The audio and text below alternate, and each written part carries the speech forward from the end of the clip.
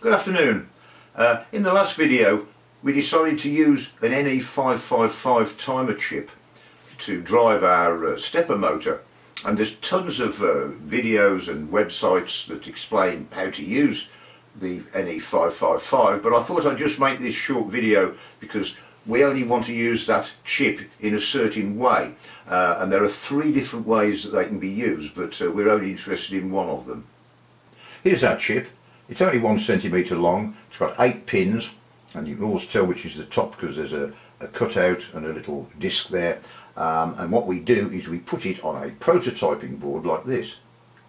We use a prototyping board which got lots of holes in it connected together, and don't worry about all this, our chip will plug in over the channel in the middle and we can then make all the connections to it, and they're not very complicated. Here's the circuit that we're going to assemble on our prototyping board, and this is the A-stable mode, and in this mode the supply voltage charges up the capacitor, the 100 microfarad capacitor at the bottom left, and when it's 2/3 charged the supply voltage will appear at pin 3, which is the output pin, and it will go via a suitable resistor to a light emitting diode, that's the bit in red you see, and the diode will light up. At that point the capacitor will begin to discharge, and when it's got down to a 1/3 charge it will switch off and the power will be removed from pin 3 and the diode will go out. However, then it will repeat, the capacitor will charge up again and the diode will come on, and it does that over and over again. And here we are. The light emitting diode is indeed coming on and going off and coming on, and it's been doing that actually for about 3/4 of an hour, and it will continue to do so indefinitely, and so don't worry about all these wires. I mean, it's ever so easy to put something like that together, so it proves that the chip is working, and we can have an on-off sequence at whatever frequency we like. So our board is up and running. There's only one insty-weensty drawback. At the moment the frequency with which it is switching on and switching off is extremely low, and to drive our stepper motor we must have a much higher frequency, like thousands of times per second. So how are we going to get that? In order to make our LED flash quicker, the one obvious thing to do is to change this capacitor, which is 100 microfarads, for a smaller one, and we've got a whole row of them here gradually getting smaller, which we can try and see what happens.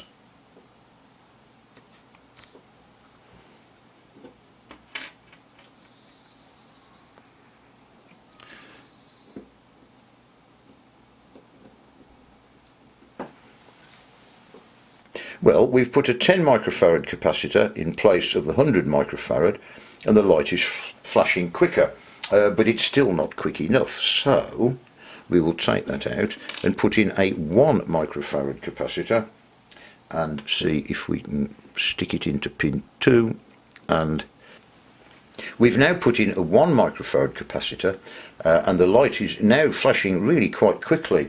I hope you can see it. It must be flashing probably 8 or 10 times a second, though that's still not enough. We'll put an even smaller capacitor in. Sorry about the dead cut, but we've now put in a 1/10 of a microfarad capacitor, and it looks as though the LED is on all the time. The problem is, it's the persistence of vision of the human eye. It looks as though it's on all the time, but it's not. It's actually flashing, the chip is going on and off at, I don't know, probably 100 or 200 times a second, and we think it's on all the time, so we've got to figure out a way of how can we find out what frequency it's flashing at. Well, if the diode is going on and off at say 100 or 200 times a second, and bearing in mind it's a square wave, you know, off, on, it ought to be audible, and so if we connected it up to a nearby amplifier, would we be able to actually hear it going on and off?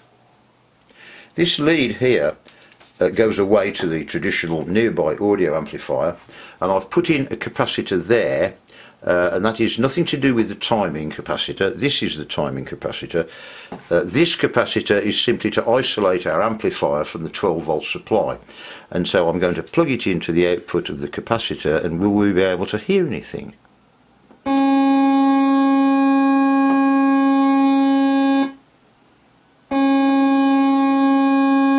whoopee, it's working. We can actually hear the oscillations coming from the chip, and all we need now is to find out what frequency they are. Well, we not only have a friendly neighbourhood audio amplifier, we also have a friendly neighbourhood virtual oscilloscope on our PC, and there we have the nice square wave that is being generated. And up here it tells us that the frequency is 272.89 Hertz. Now we're feeding the 272 Hertz from our chip into the stepper motor, and as you can see it is going round, but it's only going round very slowly. But this is perfectly normal because our motor requires 3,200 pulses for one revolution, and we're only feeding in 272, so it isn't going very fast, so we need to speed it up. One obvious way of speeding it up is to take out this capacitor and put in an even smaller one. This is a 1/100th of a microfarad. Well, the frequency has increased greatly, with the result that the stepper motor is now going round quite fast. I wonder what the frequency is. Okay, here's our square wave, and I've spread it out a bit, but now the frequency is 2,629 Hertz. Bearing in mind that we've set the stepper motor to require 3,200 pulses for one revolution, and we have 2,630 at the moment, that's not quite 3,200, so we'd expect the stepper motor to be doing just under one revolution per second. And it's always nice to check these things out, I think. Okay, so let's check it. 2,631 divided by 3,200 is 0.82. So the thing should be doing 0.82 of a revolution per second times 60 would be 49, just over 49 RPM. The stepper motor has a bit of reflective tape on it, and I'm going to measure it now with a revolution counter.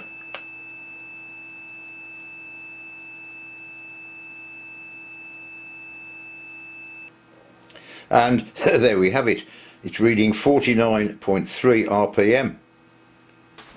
That's great. It's always nice when observations actually hang together, and it means we're going in the right direction. So, I mean, it's now all over by the shouting. All we need to do now is to increase the speed considerably further, and we'll be able to get a range of speed on our motor from, shall we say, around 1 revolution per second, or that is, 60 revolutions per minute, up to, shall we say, 400 revolutions per minute, and if it's variable, we're home and dry.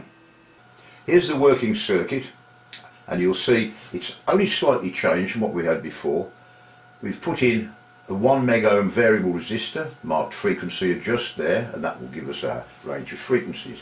The timing capacitor is now a 1 nanofarad, that's 1,000 picofarads, or 0.001 of a microfarad, and that's a lot smaller than we started with. But everything else is pretty well the same. On pin 3 we've left the 1K resistor in place that we use for the LED, and that's because we don't want the whole supply voltage of 12 coming out through pin 3 and going to our drive unit, because that's only supposed to have pulses up to 5 volts.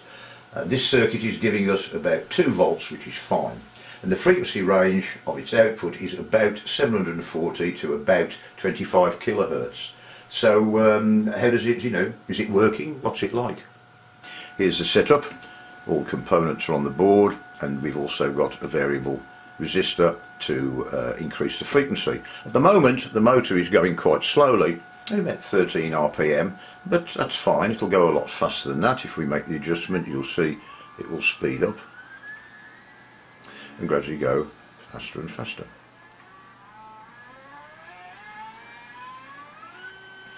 And there we are, and now that's top speed, so we'd better measure it. And here we have 459 RPM. That'll do fine. So there we are. Now there's 2 or 3 more little points. One of them is it would be rather nice to have some sort of indication of how fast we're going on our speed control, and that's possible in a very simple way. We've added 4 more components on the right hand side of the circuit. A germanium diode comes off from our output, borrowing a little bit of it. Germanium works better than silicon because of the lower voltage drop, and the result charges up this 10 nanofarad capacitor. And now across that is a variable resistor and a meter, a fairly sensitive one, and by adjusting the 100k pot we can get a full scale deflection, and the voltage will vary according to the frequency. Let's have a look. Yes, we've got this rather nice old-fashioned meter here, and the motor is going full speed, and I'm going to adjust this preset now to give a full scale reading on that meter. Bear with me to get the screwdriver into the slot, and there we go, and I've now set that meter to full scale. Now when we slow the motor down, you'll see that the meter reading falls. It doesn't do the whole scale, but it does quite a bit of it, and back up to full speed, it's full scale deflection. You could make a little calibration chart for the meter, but at least it enables you to go back to where you were before, so it's all a bit of fun as well. And that brings me to the very last thing, which is stepper motors, as I discovered, won't start at a high speed, not using the simple control system like this. When I first worked this out some time ago, I was puzzled. I thought I'd done something wrong, because if you switch the motor off when it was set to say 400 RPM, it doesn't start when you switch it back on. And the reason for that's perfectly normal for a stepper motor.